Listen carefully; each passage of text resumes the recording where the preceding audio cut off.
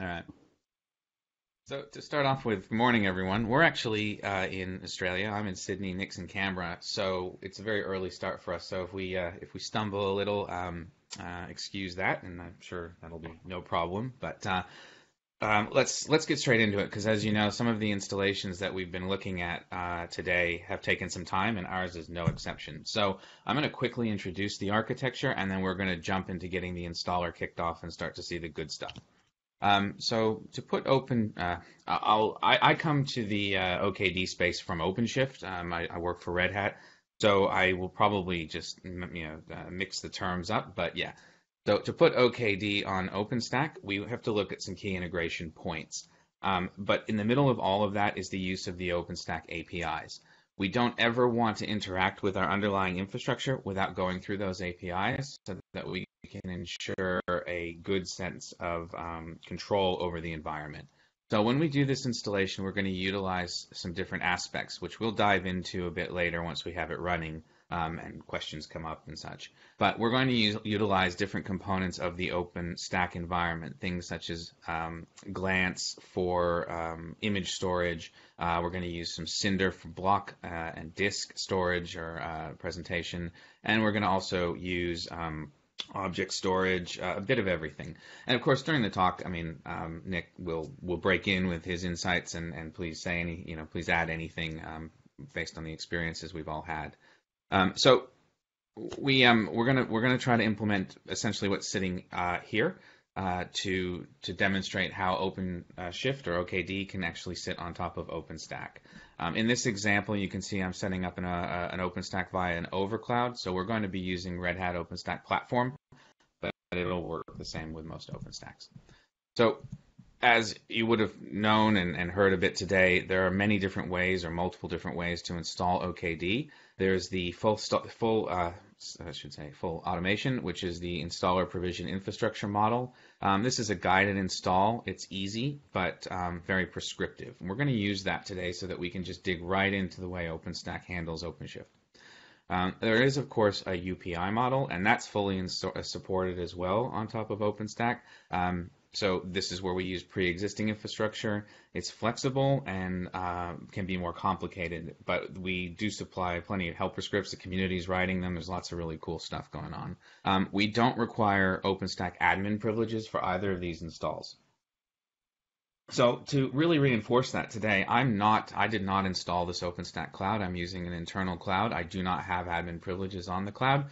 I just wanted to see what it was like as an actual installer. So let's go straight to the install, because again, it's going to take a bit of time and we'll see how far we get. I have two environments. I've got one I prepared already, and hopefully we can use that to show a simple demo of something, but we're going to install on this current environment called Mechelen. So let's go ahead and do that. All right. So as mentioned, hopefully this is large enough. We have a running OpenStack cloud, right? So nothing too exciting. It's got Cinder for volume. It's got a basic setup where we have an external network presenting our external connectivity. I've gone ahead and created a simple tenant network, because what I want to do is show that we can actually plumb into that network with some of our OpenStack nodes or OpenShift nodes. What else have we got sitting in here? Got some object storage, so we're looking at a bit of Swift. In this case, we are backed by a Ceph install, and so this is going through Rados Gateway or RGW just to access that. What else? A couple of floating IPs that need to be pre-allocated and set up in DNS. But to really understand how that works, let me switch back to the installation window. And how we talk to the cloud for the installer is to the usual clouds.yaml file. And in this case, I've got two clouds indicated here. I'm going to be using the one I've called OpenStack with my demo user. And what we'll see in a minute is when we run the OpenShift installer, it's actually just going to communicate with the cloud directly and prompt me for various aspects of what is needed in that cloud. That's how we can then create our install config file. Now, while it's an API and it will generate most of that on its own, we will add some extra pieces to it. So let's get right to building the install. So we're going to do a create install-config. We're going to do this off, as I mentioned, a specific cloud. First thing it asks me for is a public key. Again, this will seed inside of the ignition file to allow us to SSH to the CoreOS or Fedora CoreOS nodes. Additionally, you've seen that. So now it's actually reading the cloud's YAML file, and it's asking me which cloud I want to install on. And I'm going to choose OpenStack. It asks me what my external network is. You can see that right now, seeing the same stuff I just showed you in the other install, that we've got a custom tenant network and an external. So this will be my external network. I need to have two IPs set up previous to the installation. One is for the API VIP, which we'll see how it sits in front of the tenant networks that get created. This one, I've preset it up in DNS and Route 53 just to make it easy. The other IP that's required is for the Ingress router. Same situation. It's the wildcard domain for apps. It's also been set up inside of in Route 53. So we'll select that. Got to choose a flavor. These are being presented to me as a tenant in the cloud, so this one looks good. The usual stuff here. I've got a base domain prepped. Call it that. And then the poll secret is the same thing that we saw before. It's the fake one. And that'll generate my cloud config. But I actually have to make some alterations to that. And what I want to do is I have it here. I have one ready, and then the one we just created. So a couple of things that we're going to do to make this IPI install a little bit more customized is, as you'll see on the left in the red, I have reduced the number of replicas down to 1. In theory, I'm hoping to speed up the installation time. In practice, I may not be. Additionally, I'm able to add that additional network IP. This block actually belongs to the worker nodes, not to the controllers. So that network you saw on there, I'll be able to go ahead and attach automatically with the installer.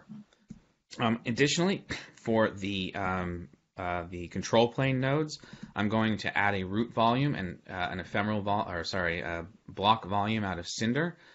This is the volume pool provided by OpenStack that I can actually carve volumes out of. Again, and I'm doing this mostly to just demonstrate the features. We might use that because we need to back etcd with something fast. We might prefer to install this way, just to have the options. And then what else? I've added an external DNS. So when the OpenShift installer creates the subnet, it can seed it with a name server. It doesn't have to. Many clouds may offer that directly, but it's a convenient way. And yeah, Nick, if you've got anything to add, I absolutely hope you jump in. No, I was just going to say with the volumes, having centralized storage like that allows you to do VM migration much more easily and everything between computes on OpenStack. Yeah.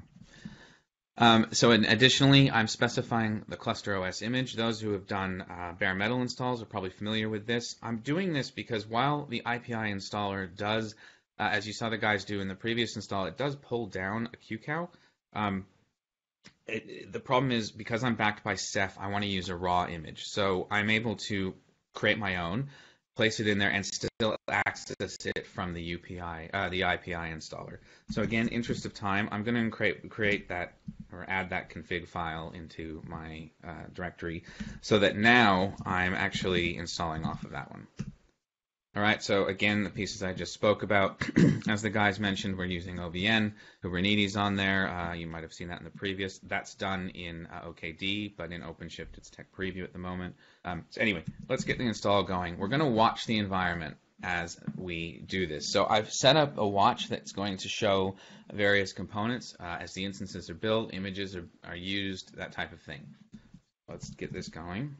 We're going to do the same, create cluster off our directory, and I'm like previous guys, I like debug. Okay, so this should go ahead and get that install going. Right, so it's loading off of clouds.yaml, and very quickly we will be able to, as the install grows, we will be able to see the infrastructure begin to appear in OpenStack.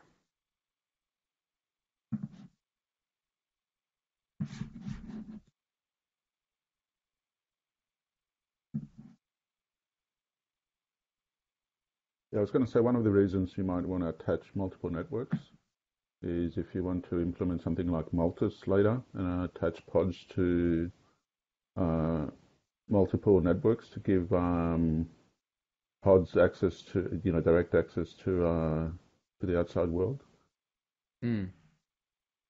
Yeah, Nick's playing with some really exciting stuff where we can start putting OpenShift into telco environments. So it's really cool. As you can see, the build has begun, so the installation has started. And the one point we notice is the ignition file has been created. In an IPI install, this is stored automatically in Glance. In UPI, you can store it wherever you want. But for an IPI, we get it for free in Glance. Additionally, the volumes have started to be built for the control plane and bootstrap nodes. Now, as you know, we didn't actually specify anything for the bootstrap, but because it's part of that initial cluster to do the bootstrapping, it defaults to using the same as the control plane installation. What else can we say about this? The ports, the master ports are being created and allocated against that internal tenant network that you're seeing. Mm-hmm. Yeah, the actual DHCP control of that machine network, the 10.0016, is actually handled by the OpenStack router as well. Right. And let's see what else. So the floating IPs have now been matched to the internal network. I believe they're all trunks that are created for each of the instances as well. And in a telco world where you may want to have a jumbo MTU or something on the system, you would set that all up through your OpenStack Neutron, setting the default MTU to a certain size that it when it creates networks. And the router the DHCP server, the OpenStack DHCP server will tell the OKD VMs as well what the MTU is, and they'll set it accordingly. So they'll come up with a jumbo frame as well for the MTU on the node network. All right, now what you'll notice is done here in an OpenShift on Stack install. A couple of other things have appeared. Excuse me, is we have another floating IP that's appeared.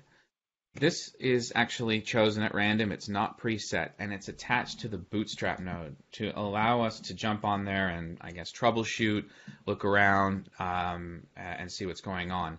And that same what's it called? SSH key was added to that node. And so, in theory, once that thing comes up, we can connect to it. So let's go ahead and take a look at the Bootstrap.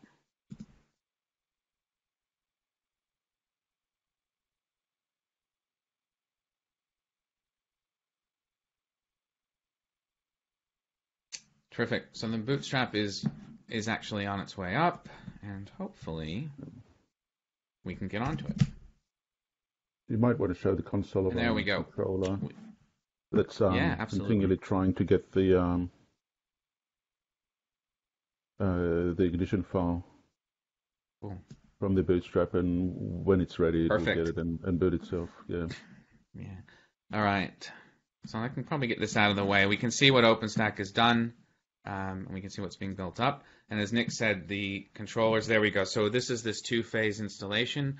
The first phase is completed on the Bootstrap, so soon it will be able to give this controller its access.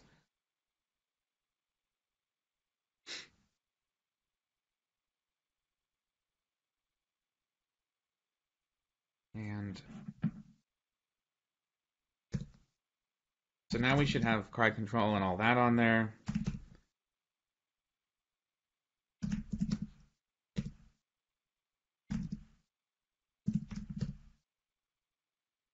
Hooray. Now it's just a case of waiting for the installation to begin.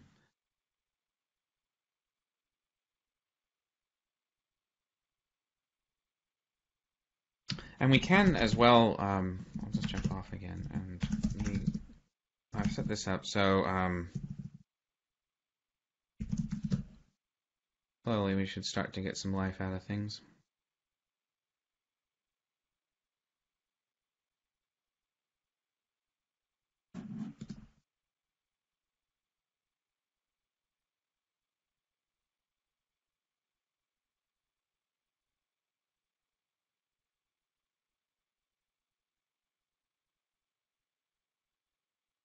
Bit too early, I think. Yeah. So probably the more exciting thing to watch here is the journal.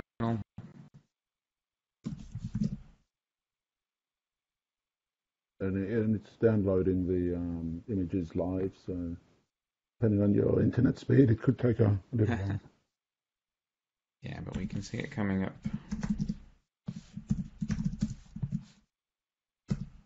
All right, you can see it's all beginning to start up.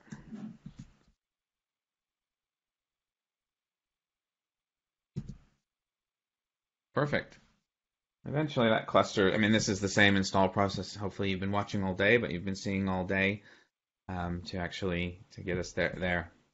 So as Nick was pointing out, the images have just been grabbed by the controllers.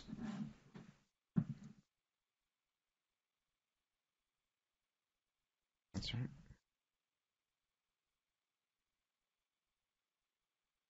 And now we should be able to start to see the cluster form.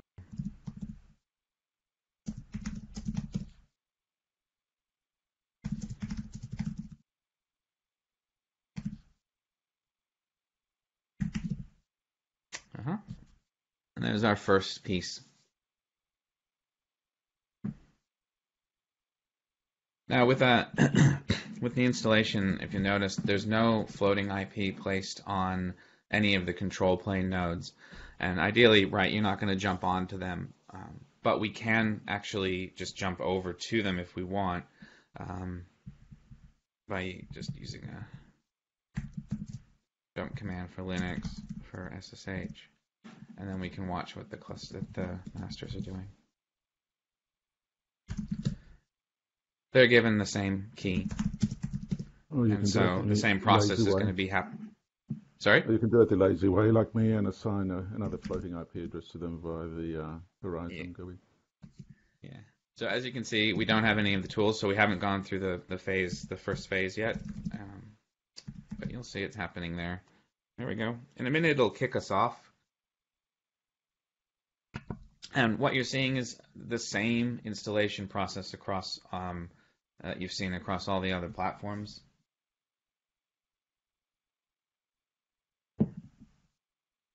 Except we're sitting here inside of OpenStack. What else can we add? As it's not the most thrilling. I have more slides. There we go. So we're switching over to into the second phase in a minute. We'll get kicked off, and then the cluster will go ahead and build up. And once that's come on, I want to jump back on the machine and have a look at some of the networking aspects that are being set up on there. Yeah. There we go. As you can see, the installer has also set up all our security groups for the cluster. And again, they're all unique to this one cluster. So as a tenant in OpenStack, I could run multiple clusters in the same space. Just have to have your quota set up. Things have to work. If I didn't have Swift, it would place the registry back into block storage, into Cinder. But we're going to talk about that in a minute. I just really did want to get the installer running for the hope of actually hitting that final line. So if we now go back to the masters. And one thing to note is the reason you can have multiple clusters as a tenant is that it tags every resource that is deployed for the specific cluster. It tags it with the cluster ID. So if you were to go on OpenStack and do a show on a network that it created, you'll see that it's tagged with a unique cluster ID. So when it comes to tearing it down, it doesn't go and tear down every resource you've got deployed on OpenStack.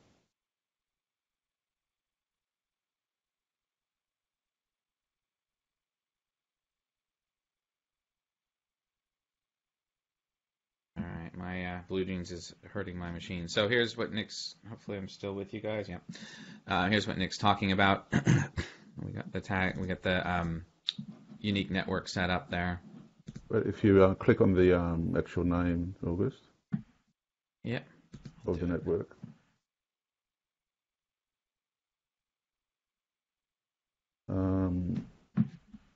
It doesn't show you the tags on the GUI.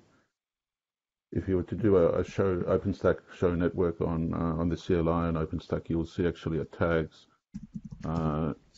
property as well.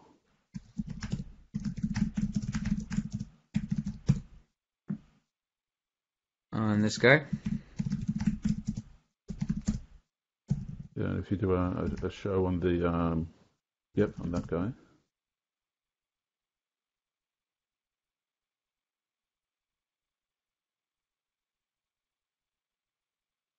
You'll see the tags down these, down there, where it marks them specific to this cluster ID, and it does it to the VMs and everything as well. If we hop over back onto our control plane before the master disappears, or the bootstrap disappears. Again, before I ran the cry control, you can see some of the functions and stuff we have. So core DNS is running, and this is handling all the internal name server stuff for the cloud, for the cluster, where we are getting, like you can see, the settings that were created when we did the installer, and I was able to set the forwarder or to set that, and then we can see how our internal network has got a set of VIPs created, and these are going to be balanced across the entire cluster.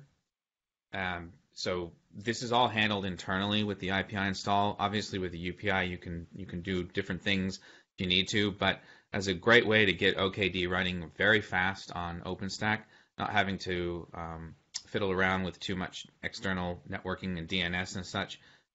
This is quite convenient, and this is managed, and again, all by Keep Alive D.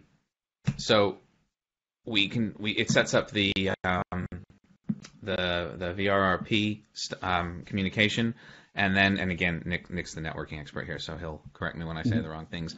But we set up various different VIPs inside. This is for the API. We set up a DNS VIP so that all the internal nodes can resolve against it. Yeah. As well as the ingress, which we'll go and set up in a minute.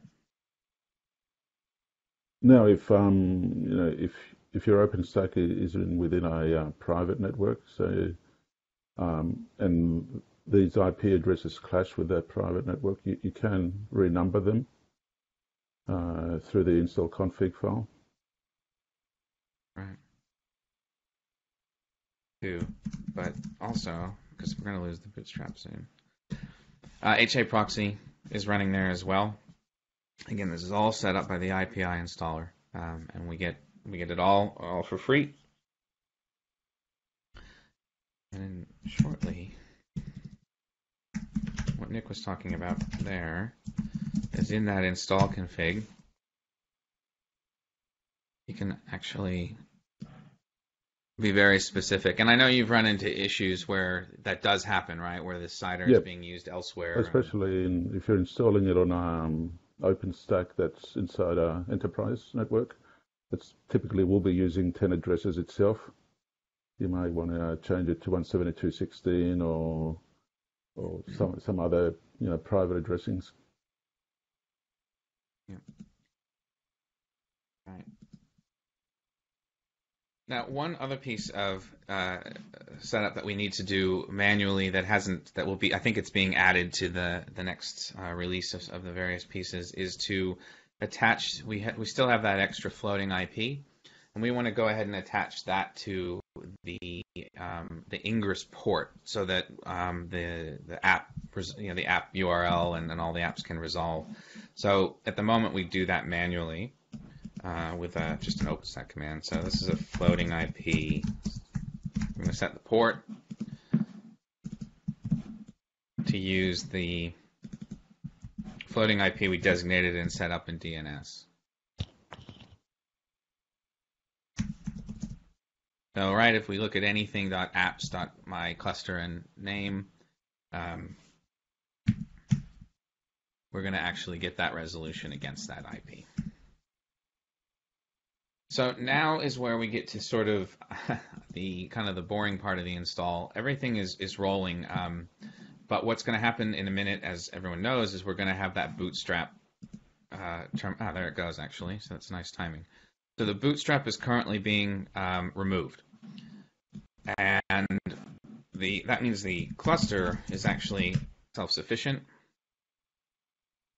Get him. Great sign. So we've got our 3 masters up and ready, and we are now moving into that second part of actually getting the cluster and the operators to go. Actually moving along quite nicely. And then finally, everyone's favorite.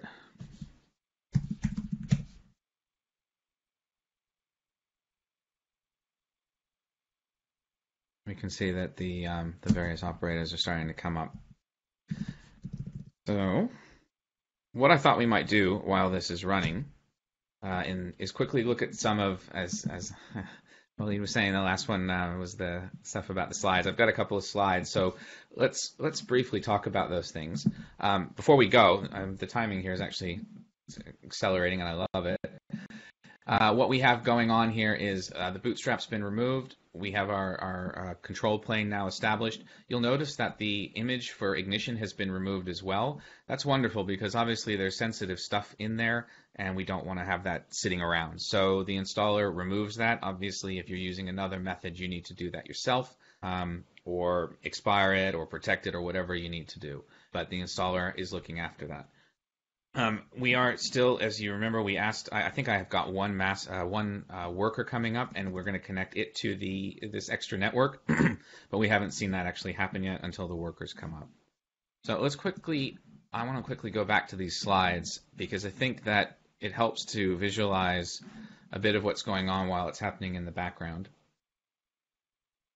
So essentially, this is the the IPI deployment flow on OpenStack.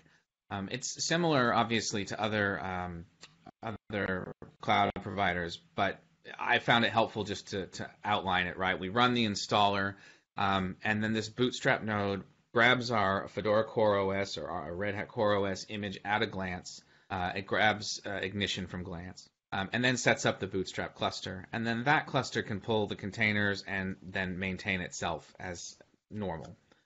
These are all running through Nova, and they can be backed by Cinder, whatever. We'll talk more. Once that Bootstrap cluster is established, and we weight the Keep Alive D back over to the 3 master nodes, and the cluster is established. And then we are able to go ahead and add workers through a machine set, which is what the installer will actually build for you. So let's dive quickly into the integrations as the installer goes in the background. We visited this already. You should be familiar with what's happening there. So where are the integration points for OpenStack when you're putting OKD on there? One is the image service. So this is Glance, where we will store a CoreOS image for the base install and the ignition payload. We can't add it directly to Cloud Init because Cloud Init can't, it's too big. So what we actually do is offer the instance just a URL to go retrieve it. It does mean that the CoreOS image and that tenant will need access to Glance. The next thing to talk about is networking. So to try to summarize what we saw happening there, and please, Nick, add when you have more here. We stick OpenStack floating IPs in front of these internal VIPs, and they're all managed by Keep Alive D to balance across the cluster. There's an API VIP on the bootstrap till the cluster is up. Shouldn't be unfamiliar, which is then weighted back to the masters. Those FIPs, as we talked about, have to be established in DNS prior to installation.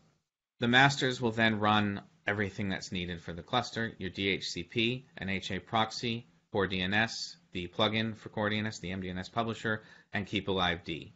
The Ingress VIP is then set to the workers and not fronted by a floating IP, which in our case we have to manually assign. The machine network is the Neutron tenant network that was built. This is what Nick was talking about, how you can actually change it to a different CIDR if you need to, or a different network ID if you need to. But that is managed by the installer and an IPI. You can customize that somewhat by what Nick said. Let's see.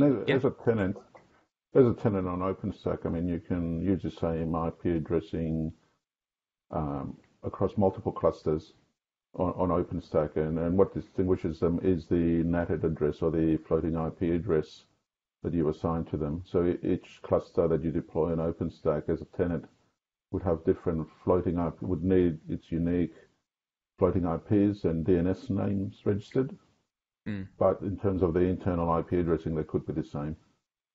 So are we seeing a lot of people doing like one cluster per cloud, or when is that? What are you seeing out there?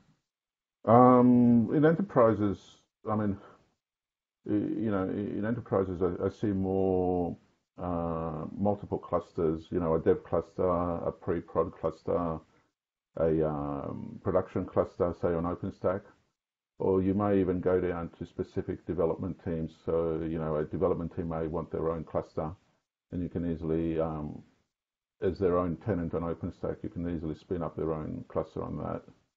Another aspect of networking, which we didn't talk about here, is this is running the OKD SDN on top of the OpenStack SDN. So we've got double encapsulation with VXLAN. But with OpenStack, you've got the option of deploying Courier, which allows Kubernetes to interact directly with the OpenStack SDN itself.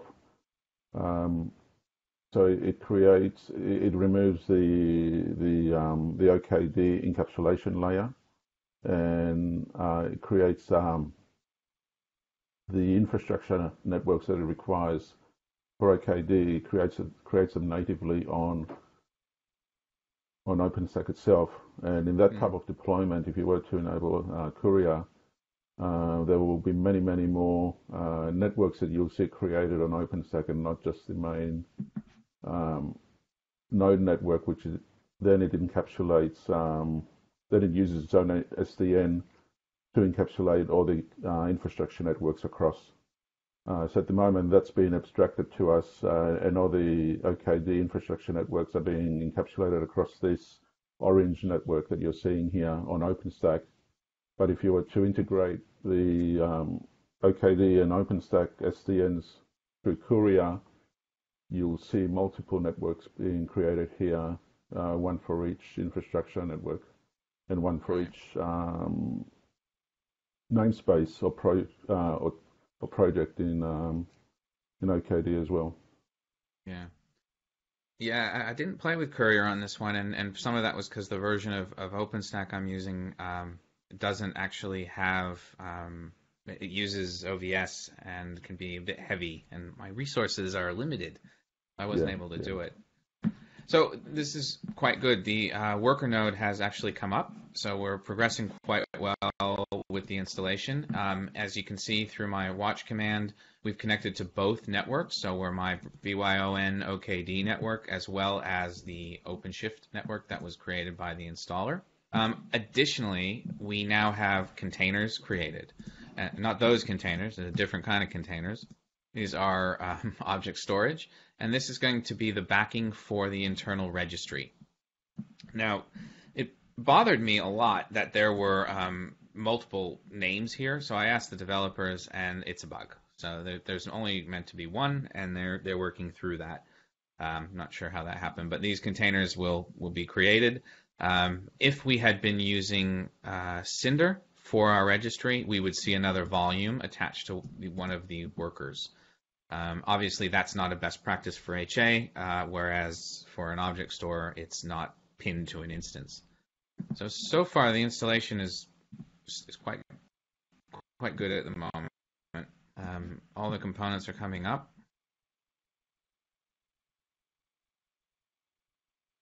And as you saw in here, we've actually attached into that network. So let's see the status of the install.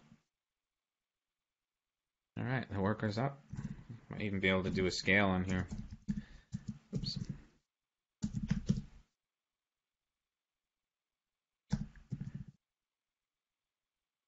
And one thing that you can see that what is all set up for you. If we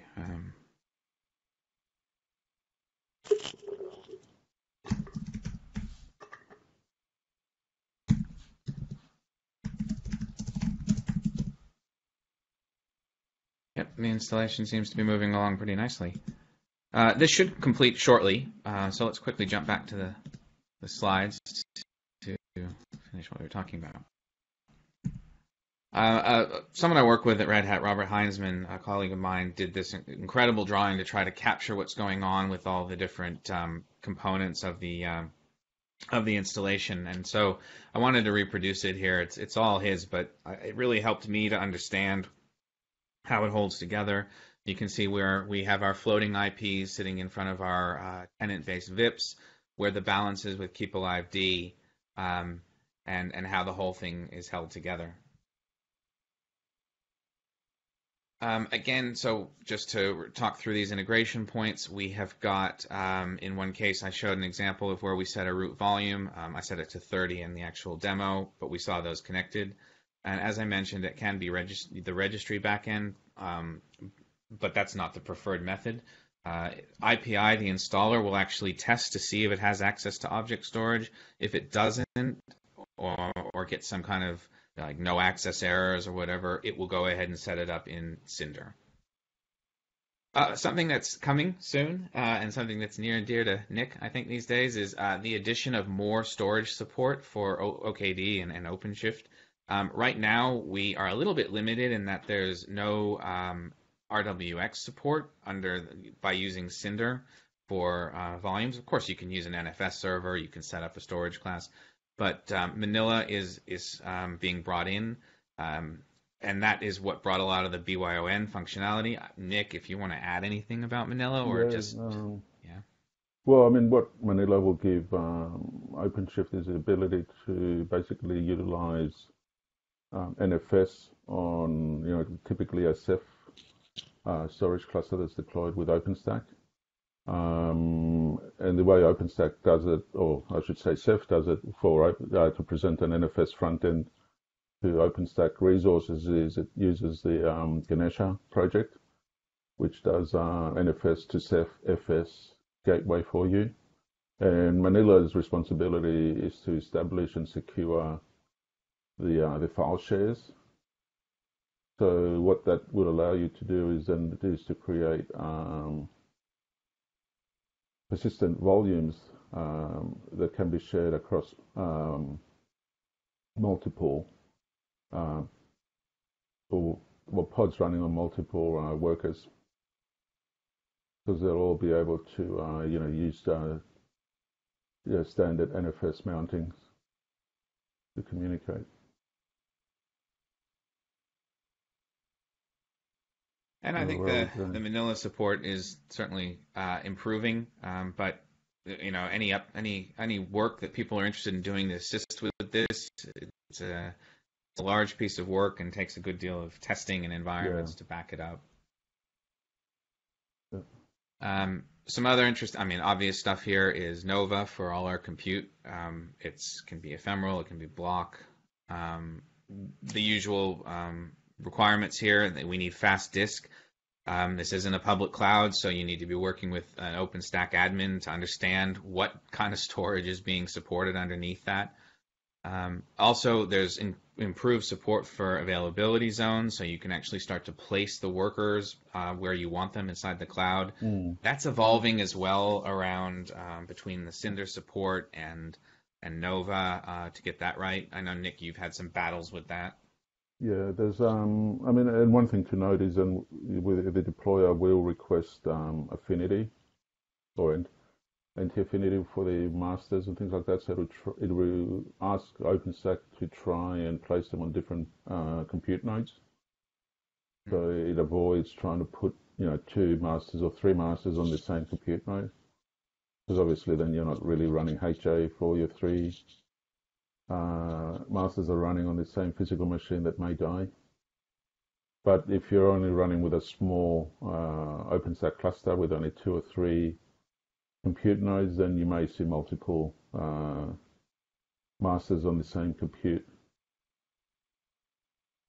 But it will try, to spread them across different physical machines. And then, and in theory, then you should be able to get away with something like a live migration, some of the built-in capabilities of the OpenStack platform. I don't know if that's 100% perfect, though. I'm sure that has its ups and downs.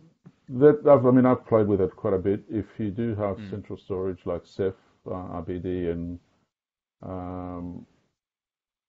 you do you do create it using volumes or ephemeral backed by Ceph on OpenStack, and that's where you start needing to really coordinate with your OpenStack administrators on how they've deployed things and what's available. But live migration certainly does work, even on masters. I've done it many times. As long as your storage backend systems can handle it, you can move a master from one physical compute to another. Yeah, and I suppose that's the nice thing about being able to get things like OKD straight onto an OpenStack platform, is you get all that on-premise benefit of infrastructure as a service. Well, exactly. OpenStack is a private cloud. Yes, indeed. All right, so our install is still progressing. The final piece that, as far as the integration point, is the object storage, or Swift. It's the preferred registry backend for HA, and in the default choice of the IPI installer, and we saw that.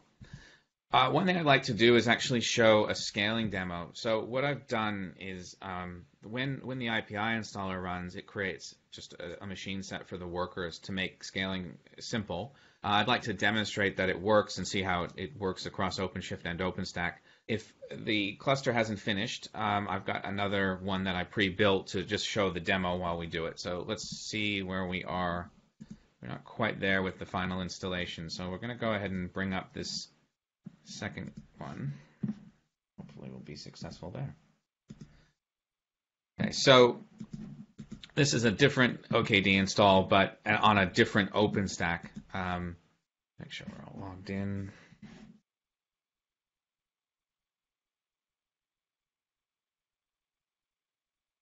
And guys, if it takes a little bit longer, don't worry.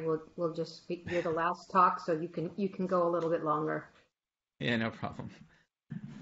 So yeah, we can keep an eye on that, but as always, how that goes.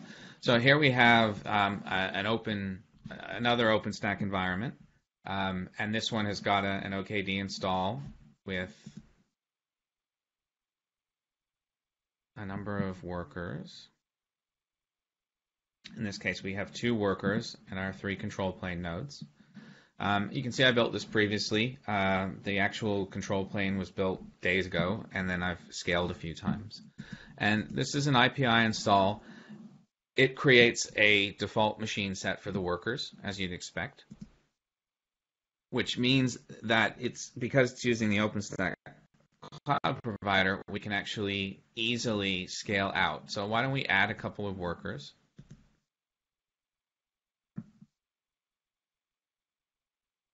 And now we can simply sit back, and hopefully the 2 platforms are speaking to each other. In the meantime, I'm looking at the console, and your other stack has completed deploying. Oh, excellent. We can do even more machine builds. So what we have happening here, right, is you can easily see that once we scaled out the machine set, OpenShift has related that information back down to OpenStack, or OKD, back down to OpenStack, and we got a matching of naming so that you can really see how integrated the two platforms are. And I know it's not surprising for those on AWS and such. It's like how it works every day. But in an OpenStack space, it's really helpful that we can see this same type of integration that's happening in all the other platforms so simply done. And what I'll show you, as Nick said, because we finished the other install, that this is what comes right out of the box. So literally, we now have the machines provisioning. There may not be nodes yet because they're still building up. We can see that the new workers are being added to the topology and just being automatically plumbed into the right networks. If we do this on the other machine, on the other one, we'll actually get the extra networks. We can see that we have the ability to create the autoscaler, so the custom stuff, where if we want to go ahead and hit it with load, it will automatically autoscale. And that constant communication and interaction and integration between OKD and OpenStack means that the two pieces work almost seamlessly, right? You're able to just to scale out without much effort. So Nick's told us. So anyway, I think the big positive of this, it's running on premise, where OpenStack would normally be running. It's not in the cloud. It's not across. Depending on the type of workloads you're dealing with and security government regulations and things like that. Yeah. I mean, it's awesome, right? It's an open source on-premise running an open source container platform. Correct. Perfectly integrated, and almost, it's wonderful. So, Nick, you're saying the other one finished? Yep. We'll put those away. That's cool. So yeah, look at that. So I know Diane loves this. So here we go. We've had a successful installation on our cloud of the live demo. So we're going to go and see if we really did. The proof of life moment. Here it comes, yeah. So obviously relying on the DNS I set up previously.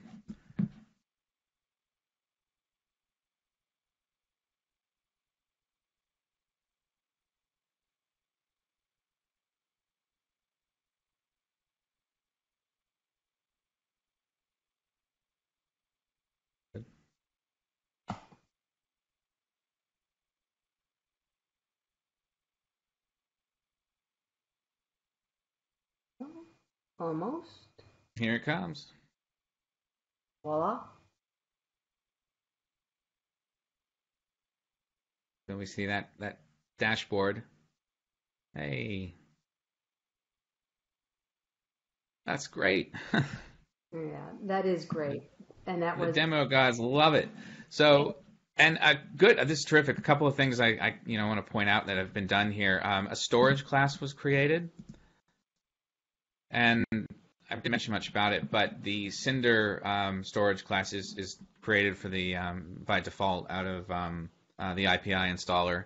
Again, you can modify that, you can change that, you can do what you want, but you get that one. That one's built in, and so you're getting that immediate integration with OpenStack, where you can use it to use it for persistent volumes, and it's the other pieces. If we had, let's see, what else I did go on about if you had to, if you did integrate with Manila, if you had a deployment that had Manila, you would see an additional. That's where you would set up the Manila operator would automatically create an additional storage class for you. Yeah, that's right. Okay, so again, that installer is handling all that for you. Here's our autoscaler. Might as well scale this while we're here. That install definitely was. Now we can, we've got the autoscale ready. There we go, ready to go. You can see it appear there shortly. And overall, I mean, I probably couldn't have asked for more with that installation and that timing to actually have been able to go through all that. I don't know if I had any more slides to. No, see, I prepared this slide. This is my just-in-case slide. Success, but it's a different one, obviously. So that was just to sort of end it off. Was the just-in-case one. That was the just-in-case, yeah. Say, look, I really can do this. It does actually work. But I don't need to do that because it really does actually work. And working within Red Hat with a lot of the upstream guys and gals to put this to see how this comes together, it's just getting better and better with each new cut, and they add features to it like you wouldn't believe.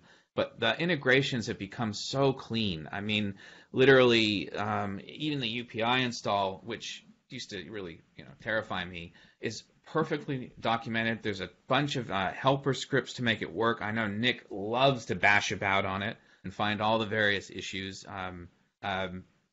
But it works right out of the box. These two technologies just work so nicely together. So here we go. I've added those two workers. Remember, we had an extra network, so that's not been forgotten. They've been plumbed into that network. I haven't had to do any kind of complicated setup on the hosts. I'm not pixie booting. I mean, it's all being taken care of. It feels like I'm on public cloud. The integration between the two is becoming so clean that I feel confident with my OpenStack cloud running OKD, OpenShift, whatever, because it's just built so nicely. I mean, I'm just clicking buttons here. And of course, you can do all this with the CLI, but that wouldn't be as fun to watch. Yeah. Or maybe it would be. Maybe. Kind of harder to use. Yeah. So what else can we add, Nick? I mean, this is the install is coming up. Now this is just this is just OKD. There's nothing to show off about how these nodes are added to the cluster.